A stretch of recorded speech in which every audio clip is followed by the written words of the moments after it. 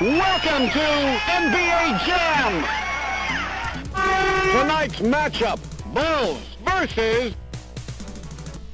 I always want to say another example of Michael Jordan's ridiculous power is that, and we're recording this before the final episodes of The Last Dance, where they'll get to his last shot as a Bull to win. It's this iconic shot to win the 1998 finals. Epic shot. Also, it was an offensive foul on Michael Jordan. Sweep? You don't like the sweeping of the hand? The full push off with full arm extension, throwing Byron Russell away from him so that he can get a wide open jump shot.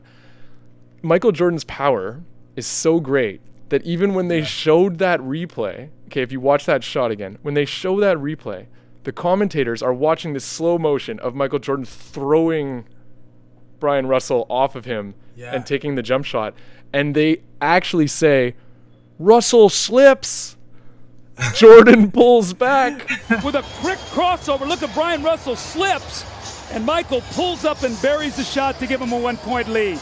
This is how powerful Michael Jordan is, and I'm super curious to see how this moment is going to be treated in this last episode of the film.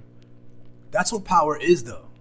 You know, at that time, these referees, there's always referee scandals for calling difficult things at difficult times and pivotal moments. Mm-hmm. No one's calling anything on Michael Jordan in that moment, especially on offense, you know? Right. Especially on offense. And after a shot like that, or during it, you know, everybody, the whistles are in their pocket.